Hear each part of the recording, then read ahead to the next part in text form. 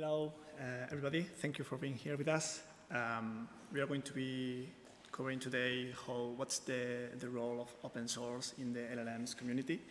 This is going to be mainly 2 points, the role of open source in the development, and then how you can expand the capabilities of your LLM tools with the most common open source libraries.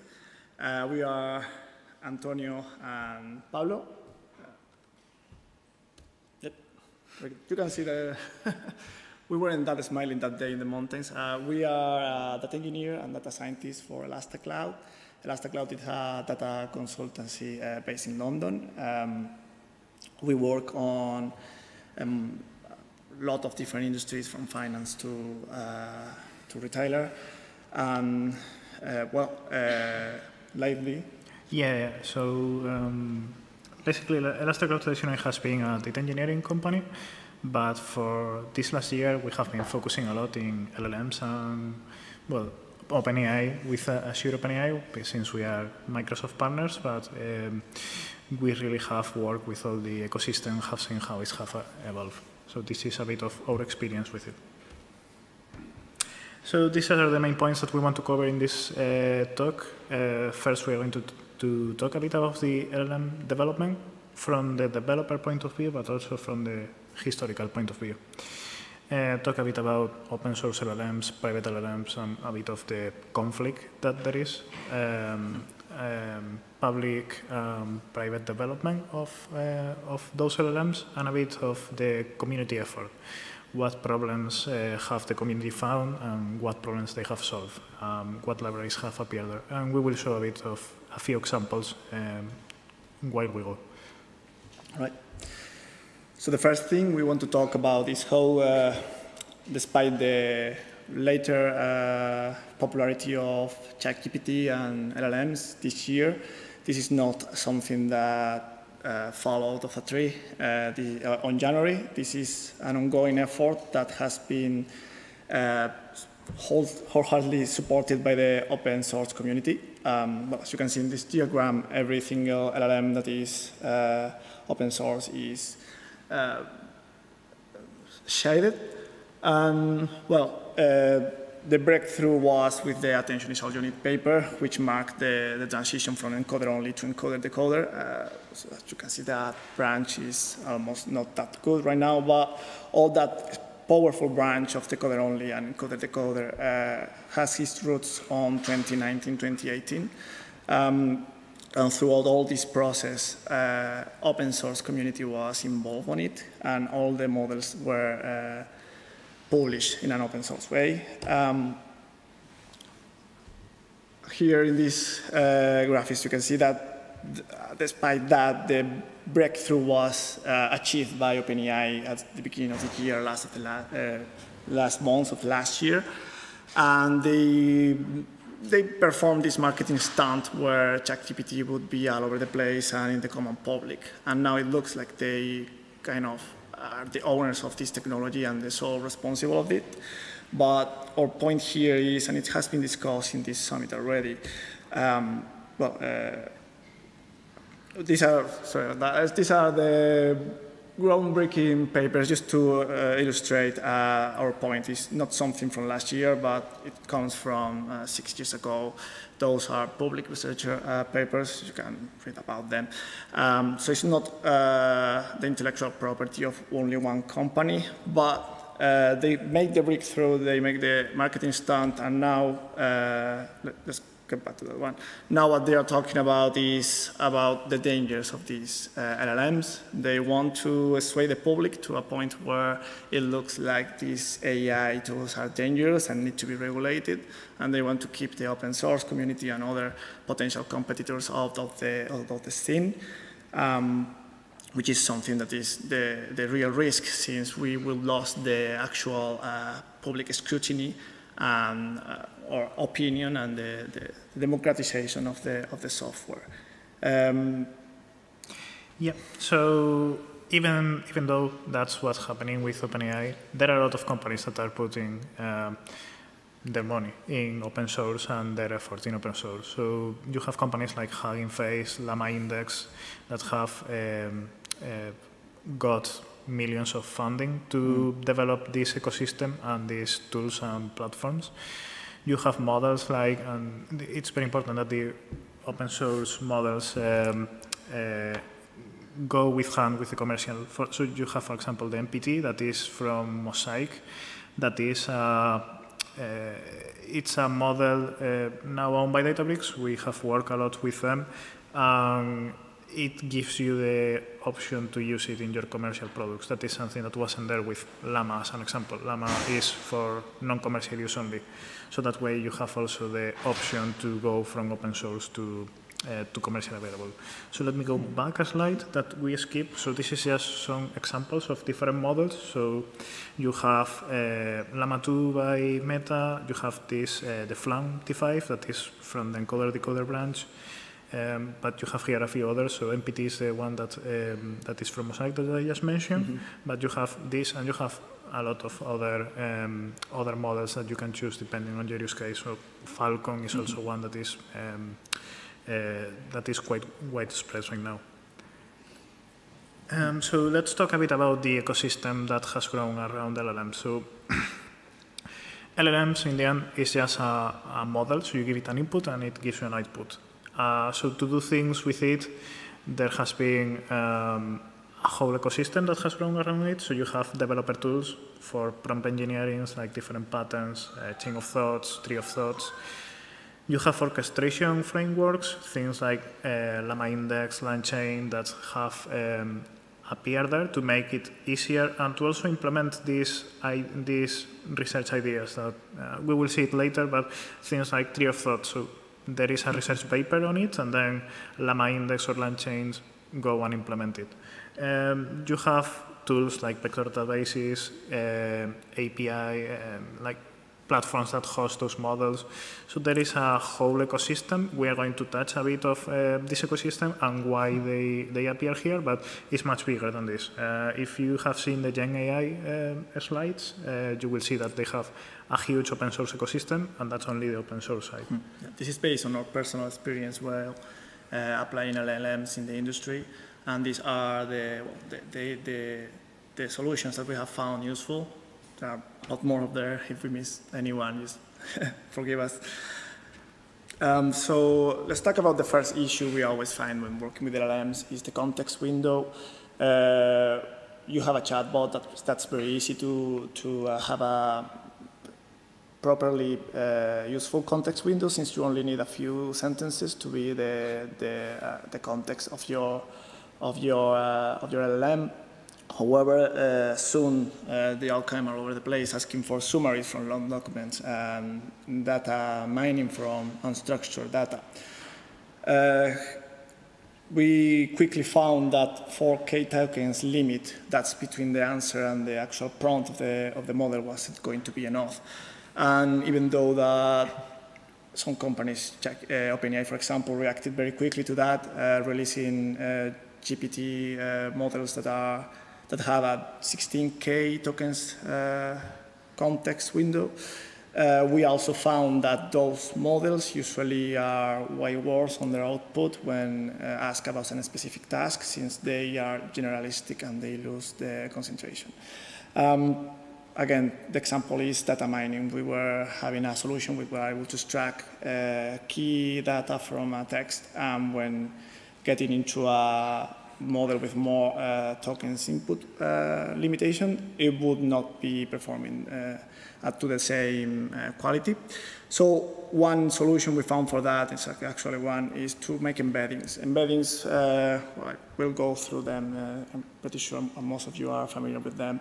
Embeddings is the vectorial representation of text.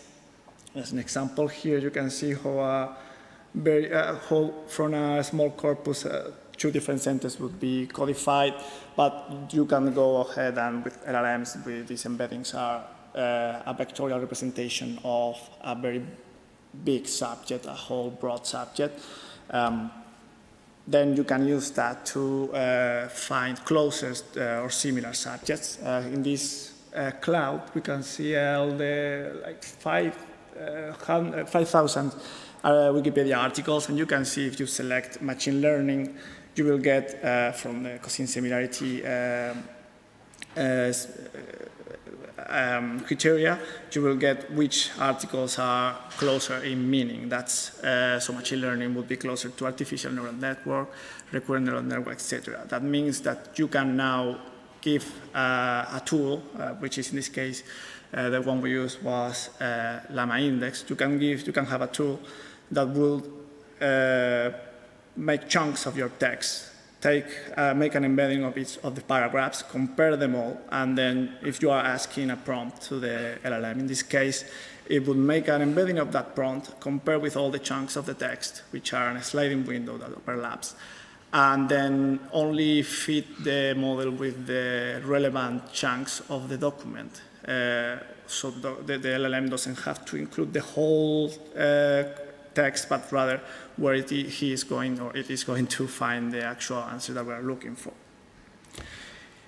Yep, so as Antonio said, LLama Index is one of the indexing tools. So this is one of the ones that we are more familiar because, I mean, we started at the start of this year working a lot with LLMs, and this was one of the first ones that did indexing very well.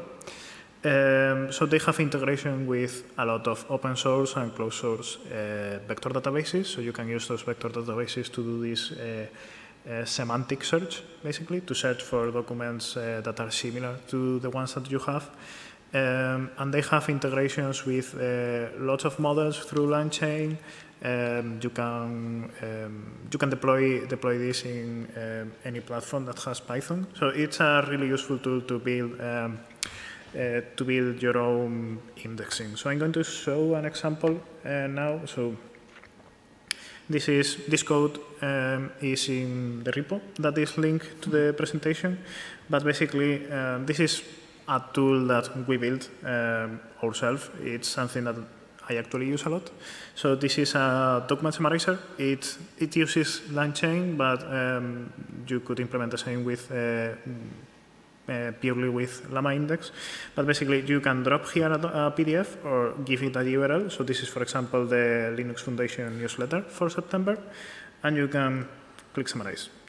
So this runs the index. So normally it takes a bit more, just so you know. But I have it pre-computed, so it will get the index. So for example, in this case, this whole page, the text of the page has 14,000, so it wouldn't fit in the context window for GPT 3.5. That is the one that it uses. So this chunks it. You can see it has 18 requests. So it has done 18 requests for the different chunks of the documents.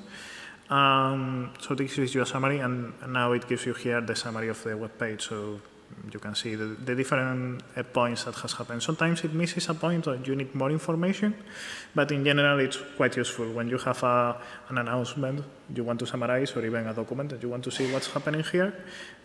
So this is using OpenAI, but you can use any LLM through the integration with LangChain if you want to host your own LLM or do any other implementation. So this is an example. And the code for this is quite simple. You can find it in the GitHub repo if you want to look at it. So let me go. So the other issue you usually find with LLMs is knowledge and capability limitations. So these are two levels. The first level is the fine-tuning and the scope of your LLM. They are limited in what they know and in what they can be applied to. Let's say you have a code, you have your own repository, and when you want an LLM to comment on your code and tell you what are the errors, well, you have a few options. You either have an incredibly big LLM that has been trained on all the possible code of the world and knows what you're writing about. You fine-tune it to know what your code is, or you have used your code as a training data set.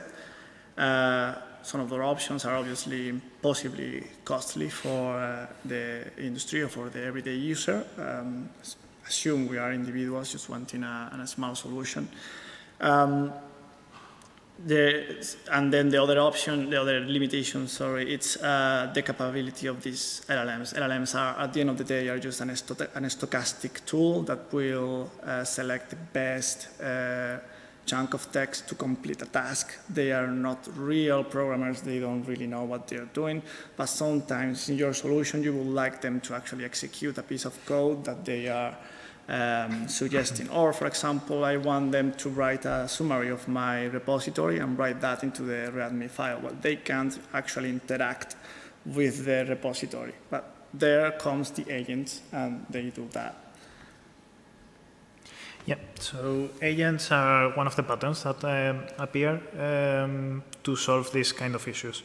Basically, an agent is a black box that receives an input, normally a task. So you ask it to give you an answer or to do something.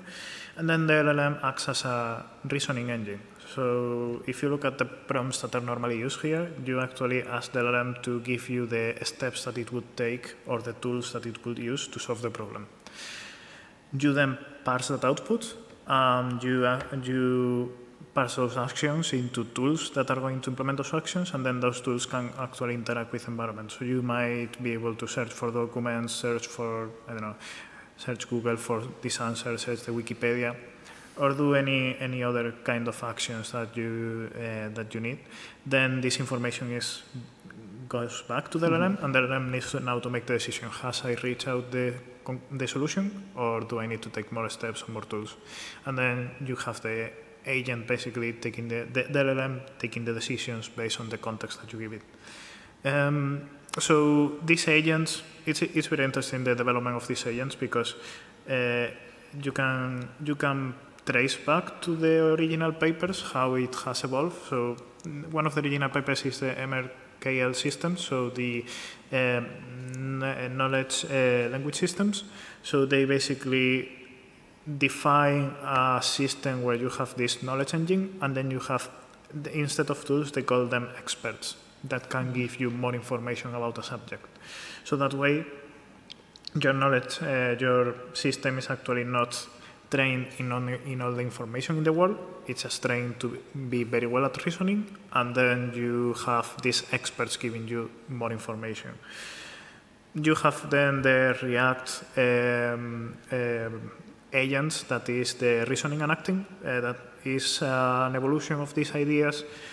You actually see in November LangChain implementing both systems, the MLK and the React, in this PR.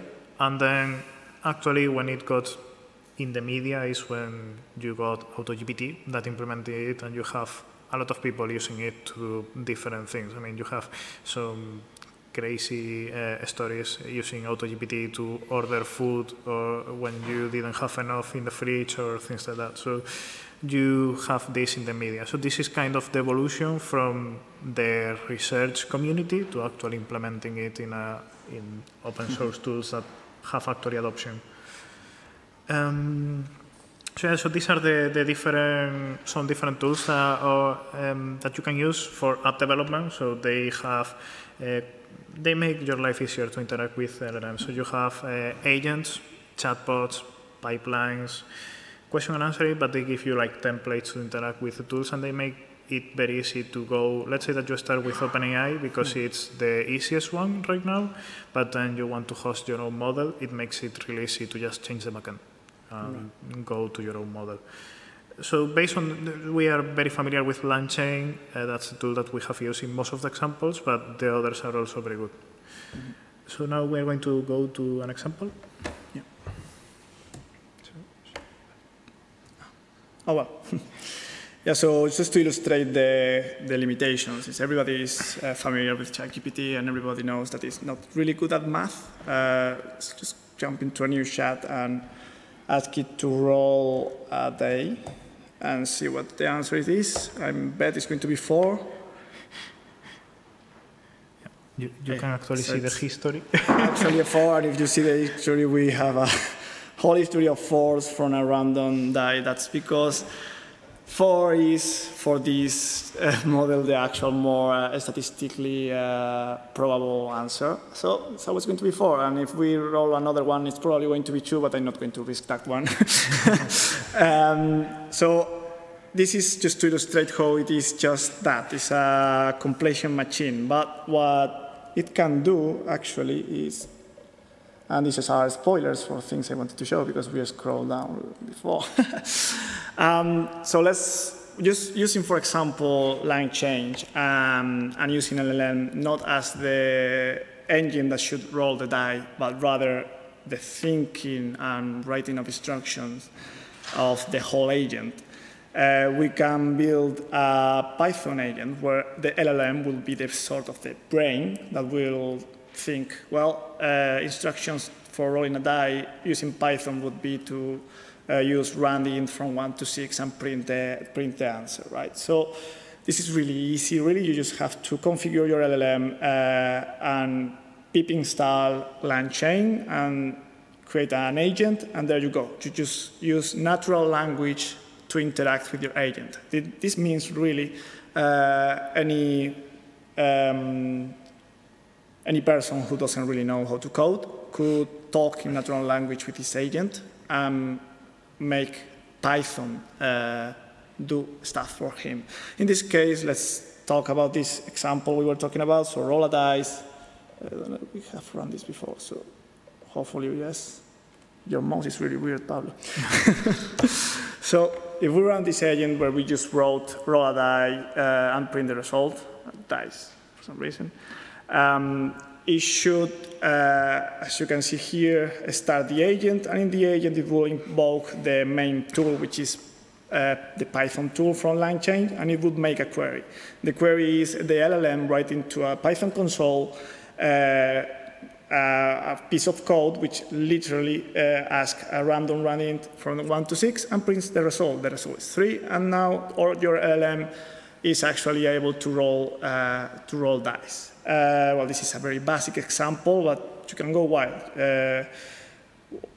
What is the 10th Fibonacci number? Then it would design a more complex code to calculate it and print the result. And it can operate with everything that Python can really do. But what about more complex tasks? Because this is where agents actually get interesting and are something that can be really powerful in our solutions or even in your day-to-day. So this new agent, I gave it 3 tools. We gave it the ability to use Python. We gave it the ability to search for files in our directory, and the ability to use the shell tool. For example, in this case, it actually went forward and installed the library it needed. Also, there are risks with this. It's going to be able to tamper with your system, so maybe use a container. But yeah, so this agent now is going to be asked, is there a slides PDF file? Notice how in the prompt I had to actually write the correct path, because otherwise it wouldn't understand that it can search on the whole, on the root system. But given the proper prompt, it's able to say, yes, this slide exists. Let's go a little bit forward with the idea and ask it to read that file, to summarize its content, and again, I had to specify to use this library because otherwise it would always try to use py2pdf. Why? Because that's a more common library when you go into Google or Stack Overflow and ask how to read PDFs, and maybe it's not the best one. So always a little bit of insight from the actual developer is needed, so our jobs are safe for now. But yeah, you can see it would, if we make this a scroll event, these are all the steps it made. So the steps are the LLM will, your mouse is really terrible. So on green, you can see the step that the LLM thought about doing. So it's invoking and it's writing the code it would like to execute, which is then executed, loading and reading the PDF, which is the slides from this presentation. And then with all that text, the LLM will read it, produce a summary, and print it back to us. Effectively, we just ask in natural language an agent to do that for us, and it did using our system and our directories.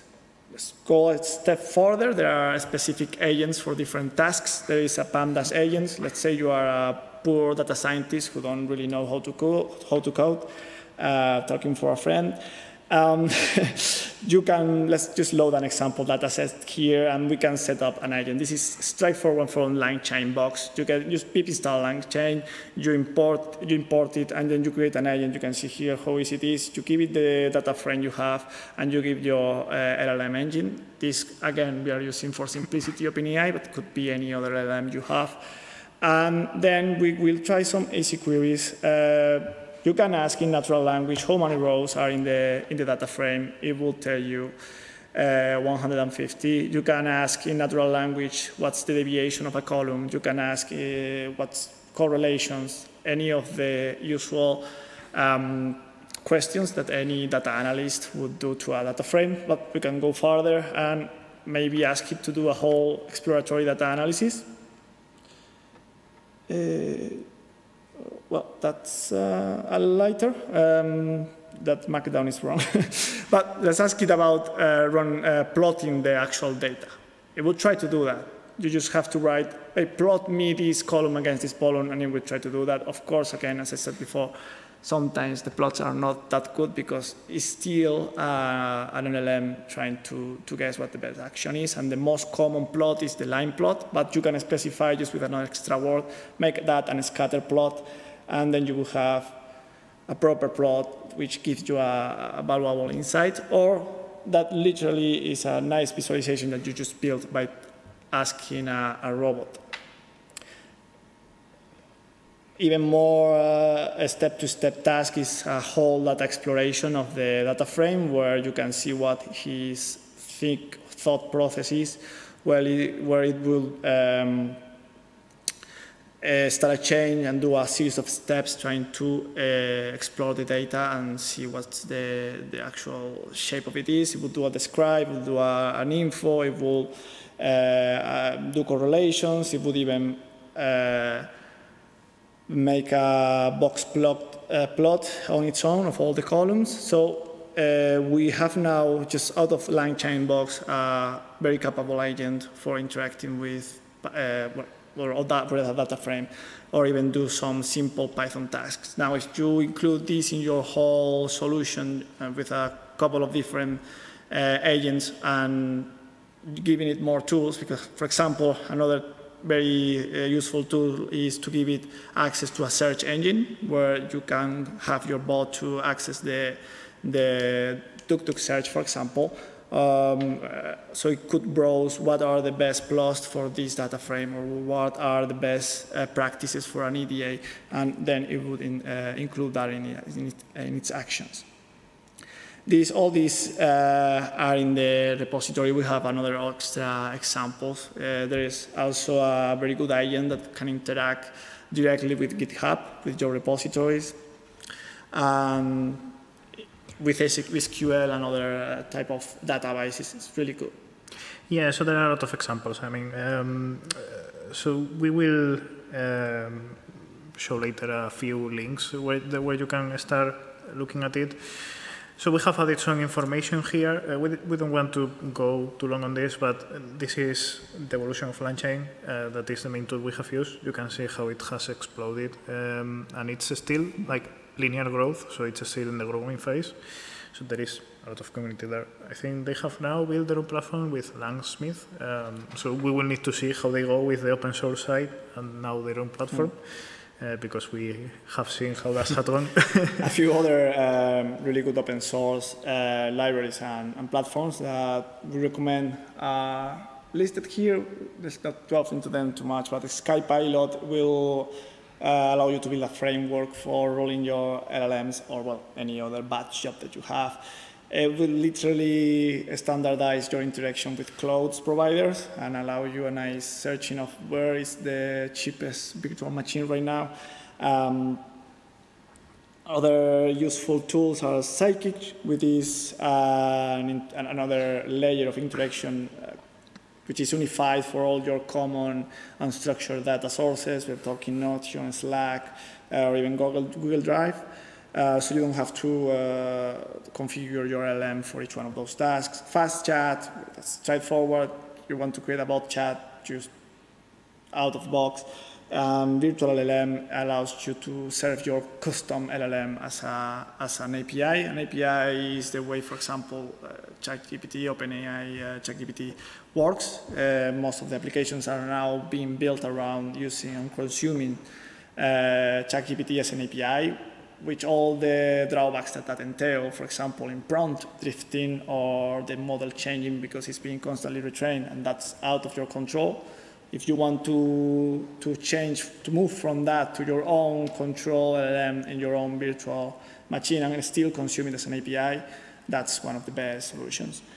And finally, we wanted to highlight these two libraries. I like them especially not because of what they do, which is still impressive, but because of the idea behind them, and it's that all the prompt engineering and the development of solutions around LLMs should be test-driven. We should be controlling what our prompts make our LLMs to do, what the output is, and how good that output is, and we control it over time. If you want to change from one LLM to another, want to change the parameters, the size, the fine-tuning, you should be doing that with the actual rigorous measurement of the development, and well, include that in your development. That's all the tools we have mostly used. There are much more. We have these examples. Yeah, so we have been showing the examples. So we are not going to go too deep now. So you have the link here if you want to go to the repository, see the code, or do your own. In the end, what we wanted to transmit here in this call is that there are a lot of tools there. There is a big ecosystem. I think it's really easy to start building your own tools. Like you have seen that toolkit that I showed that I use a lot. It was built in an afternoon. So it's really easy to start with it. These are a couple of links that I find that they are really good. This Awesome LLM and LLM's Practical Guide. So they are two repos that these developers have created. They have basically a list of libraries, papers, other links that you can use to find out more. It's the best place to be up to date. Yeah, and it's also the best place to start. So yes, I mean, start building your own code and contribute to these platforms. That's the conclusion of our talk. And I think that's it.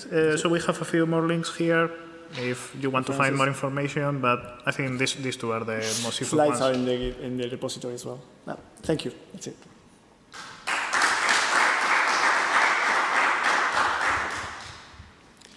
So any questions, complaints? Feedback.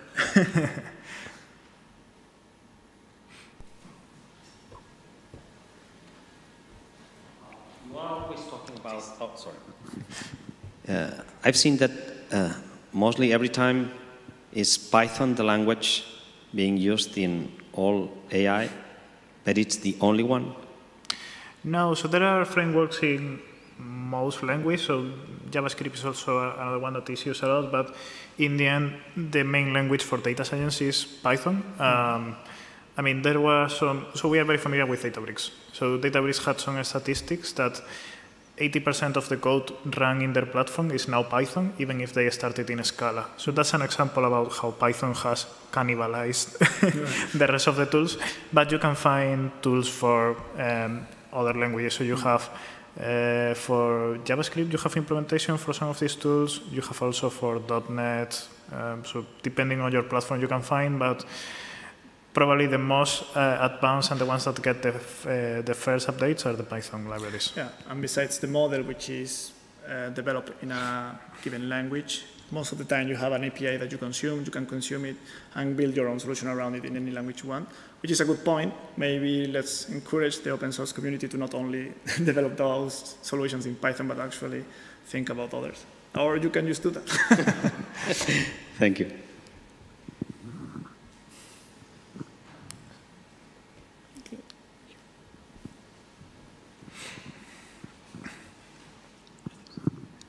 Is there a way to see the prompts used by the agents? Yep. Actually, you can see them here. If this is, there is always an option in LangChain specifically where you give it, when you create the agent, you give the option verbose true. Where am I creating the agent? Set up the agent here. See, verbose, you set it to true, and it will give you a chain of thought and action. So in this case, if you go to an actual query, you can see that the thought is, I need to count the number of rows. So it writes that, so the next code that it's going to write follows that instruction. So it's giving instructions to itself. Then it makes the action, which is using the tool, and the actual prompt is len df, so you can check that what he is doing is actually correct. Also with LangChain, you can so you can enable something that is the debug mode. The book mode, and it will. If you want with LangChain, so it would not only show you the actual line of thought from an user point of view, but also what he's doing under the hood, so you understand who is using the LLM and what's the actual prompt being used all the time. It's a bit slow. LangChain.debug equals true, I think it was. Yeah. So if it runs and now I run this, it should give you, you can see the input, how many rows are there, then it goes into the, you can see the steps, like agent executor, then it goes into the chain, then it goes into the OpenAI, and here is the whole prompt. This is an open source tool, right? So you can just control click on the code and go and see the prompts. This is really useful when you are building your own LLM, because your own agents or your own solutions, because you see what is a standard and what works for others, and you can fine-tune this to make your own solution. But yeah, so these tools are very transparent, because in the end, it's all prompt engineering with these tools, and the prompt is the most important tool to make them do what you want. Thank you. Thank you.